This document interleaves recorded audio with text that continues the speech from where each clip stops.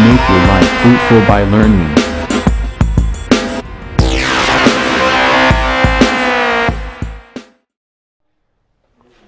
Hello friends, welcome into my channel. Today we will see about the management of first stage of labor. Previously जो videos में मैंने आपको बताया physiology in the first stage of labour, हमने किस तरह से देखा था फंडल dominance, polarity and formation of retraction rings and the formation of our upper and lower uterine segments and cervical dilatation and effacement.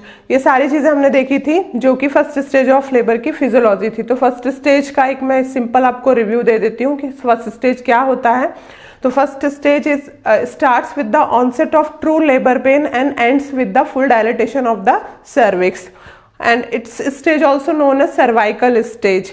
तो फर्स्ट स्टेज में क्या होता है कि सर्विक्स पूरी तरह से डायलेट होता है। तो अभी जब सर्विक्स पूरी तरह से डायलेट होता है तो कैसे सर्विक्स डायलेट होता है, वो सारी चीज़ें हमने फिजियोलॉजी में देख ली थी फर्स्ट स्टेज का। अब हमको ये देखना है कि हमको फर्स्ट स्टेज को किस तरह से मैनेज करना है। एक क्लाइंट आपके पास में है और वो लेबर में है, प्रोग्रेसिव स्टेज है उसकी लेबर की, तो उसको बहुत पेन है और उसको थकान है, बहुत सारी ऐसी चीज़ें हैं जो वो बेयर कर रही है। तो आपको उस कंडीशन में आपको उसको कैसे मैनेज करना है, साथ साथ उसके गर्भ में जो बच्चा है, जो फीटस है, उसको भी आपको कैसे मैनेज करना है। तो ये सारी चीज़ें आती हैं फर्स्ट स्टेज के मैनेजमेंट के अंदर में। तो अगर एग्जामिनेशन पॉइंट ऑफ व्यू से भी हम देखें तो ये बहुत इंपॉर्टेंट है। एग्जाम में इसी तरह से क्वेश्चंस पूछे जाते हैं। Define the definition of labor and explain about the physiology and management of the first stage of labor, इस तरह से क्वेश्चन पूछे जाते हैं। तो आपको मैनेजमेंट बहुत ज़रूरी है, स्टेज वाइज सारे स्टेजेस का पता होना कि किस तरह आपको कौन सा स्टेज मैनेज करना है। तो फर्स्ट स्टेज अगर हम मैनेजमेंट देखें तो इसमें है क्या, management of first stage of labour includes the diagnosis of labour whether it is true और false labour, management of the early labour, evaluation and care of the mother and the foetus. तो सबसे पहले हमको क्या करना है, आपके client को admission to the labour ward. अगर ट्रू लेबर पेन में है तो हम उसको तुरंत कहाँ पे एडमिट करेंगे, टू द लेबर वार्ड। अभी लेबर वार्ड में हम उसको एडमिशन दे देंगे तो हमारा मेन जो भी रिस्पॉन्सिबिलिटी बीइंग अ नर्स रहती है वो ये है, first responsibility is changing from civil dress to hospital gown. जो भी उसके कपड़े हैं वो चेंज करके आपको हॉस्पिटल का जो ड्रेस है आपको वो देना है। Handing over the personal belongings to her relatives, जो भी उसके पर्सनल बिलोंगिंग्स हैं वो आप उसके रिलेटिव्स को हैंड ओवर कर दो। पुटिंग अप आइडेंटिफिकेशन बैंड, बहुत ज़रूरी है। आपका जो लेबर का जो क्लाइंट है, जो लेडी आपके पास आई है, उसको आप एक आइडेंटिफिकेशन बैंड दो और उसके बाद आप उसको बेड अलॉट करो। Carrying out the admission orders, जितने भी एडमिशन ऑर्डर्स हैं वो सारे के सारे आपको कंप्लीट करना है। Recording the evaluation on various forms, bed side sheets and the resistors in the labour wards. आपके हॉस्पिटल्स का, इंस्टीट्यूशन का जो भी प्रोटोकॉल है लेबर रूम से रिलेटेड, वो सारे प्रोटोकॉल्स आपको फुलफिल करना है देन एंड देयर। उसके बाद में हम मूव करते हैं फर्स्ट स्टेज के मैनेजमेंट का, जो हम मदर के ऊपर, फॉर मदर को मैनेज हम कैसे करेंगे। तो सबसे पहले हम एनिमा प्रोवाइड करेंगे। एनिमा इसलिए प्रोवाइड करेंगे ताकि किसी तरह से जब डिलीवरी हो तो फीटल का कोई भी कॉन्टामिनेशन वहां पे फीकल मटेरियल से ना हो, इसलिए एनिमा प्रोवाइड करेंगे। देन सेकेंड इज पेरिनियल शेव। तो पेरिनियल शेव हम स्पेशली मोन्स प्यूबिस, वल्वल रीजन और एनल रीजन को पूरी तरह से क्लीन करेंगे to facilitate germ free process of delivery. Then nutrition, अभी न्यूट्रिशन की बात आती है तो जो लेबर में जो वुमेन है, जो पेन में जो वुमेन है, उसको हम सॉलिड फूड नहीं देंगे, उसको हम फ्लूइड्स ही प्रेफर करेंगे। उसको लेबर में के प्रोसेस को जब वो आगे बढ़ा रही है तो हम उसको कोई भी सॉलिड फूड नहीं देंगे, कभी भी नहीं देना है उसको, हमको लिक्विड डाइट ही प्रोवाइड करना है। और उस तरह से ही आपको उसको पूरे लेबर के प्रोसेस को मैनेज करना है। उसके बाद हम पैरेंट्रल इन्फ्यूजन, पैरेंट्रल इन्फ्यूजन इसलिए हम कर रहे हैं क्योंकि लेबर हमको नहीं पता है कि आगे क्या प्रोसेस हो सकती है या आपका क्लाइंट किस कंडीशन में जा सकता है। तो ये हम प्रिडिक्ट नहीं कर सकते, तो इसलिए आपको पेरेंटल इन्फ्यूजन करके रखना है आपके क्लाइंट को, ताकि किसी भी इमरजेंसी के कंडीशन में जो भी नीड है मेडिकेशंस का, जो भी इमरजेंसी आती है, तो आप पेरेंटल इन्फ्यूजन के थ्रू आपके क्लाइंट को आप प्रोवाइड कर सकते हैं।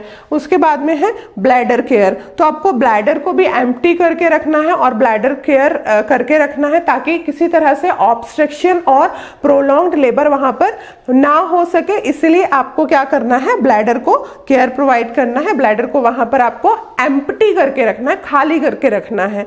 फिर उसके बाद है केयर एंड कंफर्ट मेजर्स। तो जो भी आपका क्लाइंट है उसको आपको एक्टिवली फर्स्ट स्टेज को मैनेजमेंट करना है, तो उसके लिए आपको क्या करना पड़ेगा, आपको आपके क्लाइंट को गुड सपोर्टिव केयर प्रोवाइड करना पड़ेगा, जबकि आपको उसको क्या करना है, सुपरवाइज करके रखना है, सुपरवाइज करना है। और उसके बाद में आपको कैसे केयर प्रोवाइड करना है, कंफर्ट मेजर्स आप कैसे आपके क्लाइंट के ऊपर में इंप्लीमेंट कर सकते हैं, तो उसके लिए आपको आपके क्लाइंट को keep her clean and dry, आपको उसको क्लीन रखना है, आपको उसको ड्राई रखना है। Then second, bath is essential procedure to keep her clean and relax, नहाने के लिए आप उसको बोल सकते हैं। Then next is perennial care to provide the free infection delivery, and the midwife should pay attention to women and change the damp gown clothes she is wearing। गीले जो भी कपड़े हैं आपको उसको तुरंत वहां से हटाना है। फिर उसके बाद में है next, care and comfort measures is back and abdominal rubbing are the most useful. क्यों? क्योंकि आपका क्लाइंट बहुत पेन में है, तो आप उसको बैक और एब्डोमिनल रब कर सकते हो और मसाज आप प्रोवाइड कर सकते हो, और जिससे कि जो उसका पेन है वो पेन कुछ समय के लिए बहुत आप उससे उसको क्या कर सकते हैं, बहुत हद तक उससे आप उसको रिलीफ प्रोवाइड कर सकते हैं। उसके बाद में है physical touch. Physical touch, the women in labour is always apprehensive, fearful and worries some about her state and that of her child। क्योंकि लेबर एक ऐसे प्रोसेस है, जो भी क्लाइंट लेबर में है वो अपने लिए भी बहुत डरा हुआ रहता है, बहुत चिंतित रहता है, साथ साथ अपने बच्चे के लिए भी चिंतित रहता है।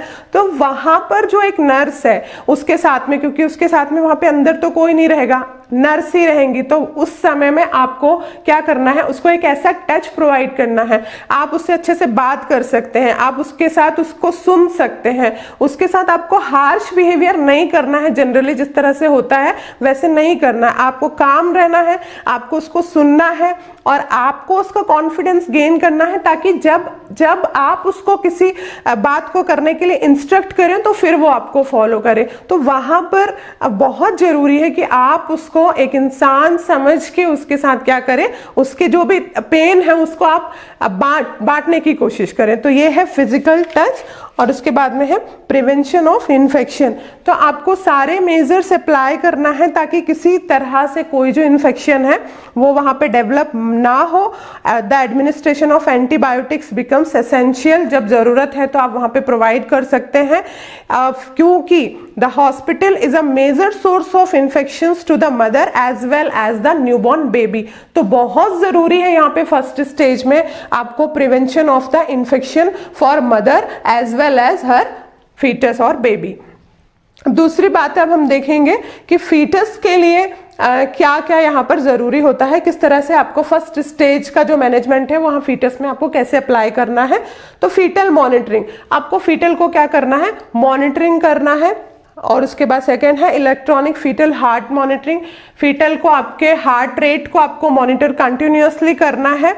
आप ऑस्कल्टेट कर सकते हैं, आप इलेक्ट्रॉनिक फीटल मॉनिटर जो आता है वो यूज कर सकते हैं। और फिर आप examine the colour of Likert एमिनी, आप लाइकर एमिनी जो है उसके कलर को एग्जामिन करके देख सकते हैं।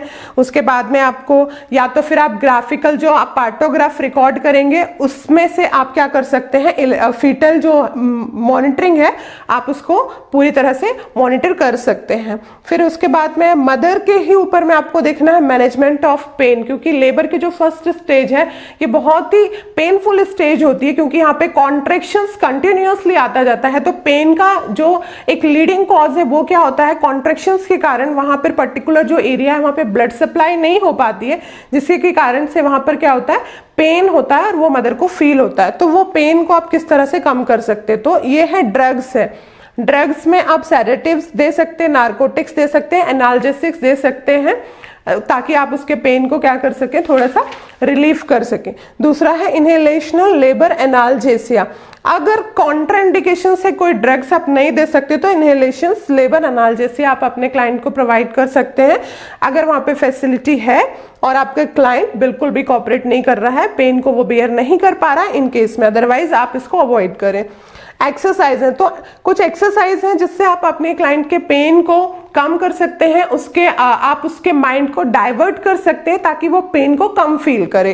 फिर उसके बाद में काउंसलिंग, आप उसको काउंसलिंग प्रोवाइड कर सकते हैं। आप उसको बोल सकते हैं कि जैसे जैसे पेन आए आप उसको बेयर करो, जितना पेन ज्यादा आएगा आप उसको उतना जितना टॉलरेट कर सको उतना करो। और ये जो प्रोसेस है, ये इस प्रोसेस के अंदर में आप बहुत लंबे समय तक नहीं आओगे और उसके बाद आपके अंदर का जो बच्चा है, जो आपका बच्चा है, वो बाहर आएगा और एक आप बहुत अच्छा समय उसके साथ बिताओगे। तो आप उसको पॉजिटिव, आप उसको एजुकेट कर सकते हैं ताकि वो प्रेजेंट कंडीशन से निकल जाए और उसके बाद में आपको उसका एक पॉजिटिव आउटकम मिल सके। तो ये पूरा था management of first stage of labour, जिसमें हमने ये सारे पॉइंट्स देखे। यदि आपको इसमें से किसी पॉइंट के अंदर में कोई डाउट है तो आप वीडियो में कमेंट कर सकते हैं और पूछ सकते हैं। Thank you.